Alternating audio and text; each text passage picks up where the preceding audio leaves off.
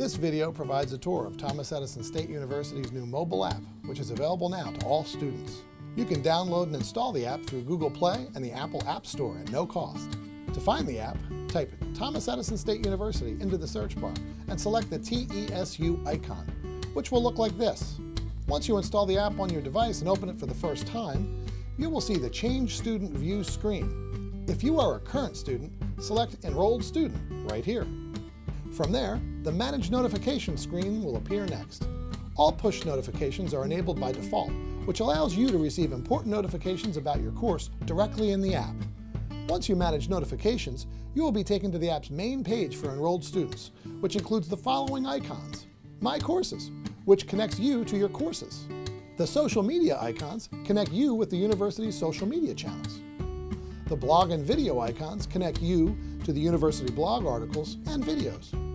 And My Edison connects you to the web versions of the student portal and online student services, which live outside the app. First, let's take a look at My Courses. After clicking on the My Courses icon, you will be asked to log in. For your username, use only your first name last name. Do not use student / as it is not required. Your password will be the same as it is for the My Edison student portal. Once you are logged in, you will see your courses, which will be listed by term and in chronological order.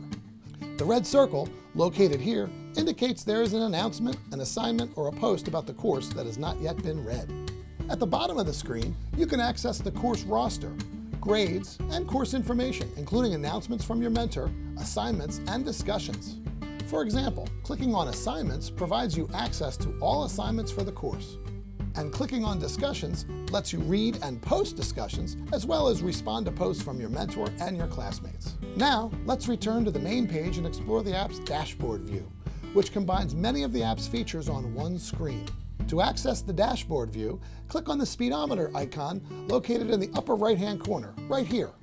The dashboard view is organized into the following categories: Academics, Notifications, and Campus Life. Academics provides you with direct access to your assignments, your grades, discussion posts, and course announcements, similar to the My Courses section of the app. Notifications includes updates pushed from your courses, including mentor and course announcements, notification about your assignments and grades, general notifications, as well as new discussion posts and replies to existing discussion posts. Under Campus Life, you can access links to helpful university videos. The dashboard view may be especially helpful if you are a daily user who accesses the app multiple times a day. Now let's return to the app's main page and access the My Edison student portal. Clicking on the My Edison link here takes you to the My Edison login page, where you can log into the student portal just as you would on your laptop or desktop computer. From there, you can access online student services to register for classes, check on financial aid, access your evaluation, and complete many other tasks. You can submit a help desk directly from the app by accessing the Settings screen. To do this, click on the Info button icon located in the bottom right-hand corner of the main screen, right here. The Submit a Help Desk Ticket option will then appear. Clicking on the 3 beige dots in the upper right-hand corner, located right here, will allow you to change the student view, as well as access other features to further customize your in-app experience. We hope this video has been helpful, and we want to know what you think of our mobile app. Please send us your feedback to media@tesu.edu. Thank you for watching.